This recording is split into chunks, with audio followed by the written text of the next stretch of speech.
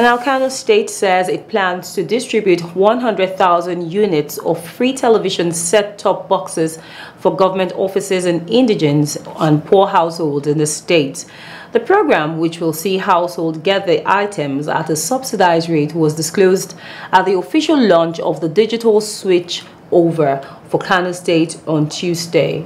According to Governor Abdullahi Ganduje, the state was planning to partner with one of the licensed manufacturers of set-top boxes in Nigeria for the supply of the STB to all the 44 local government areas of the state.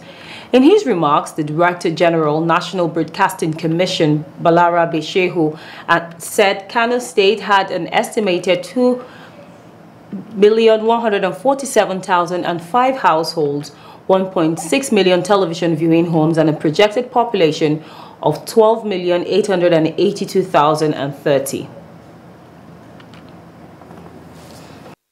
We welcome you for this very, very important program, the DSO, Digital Switch Over.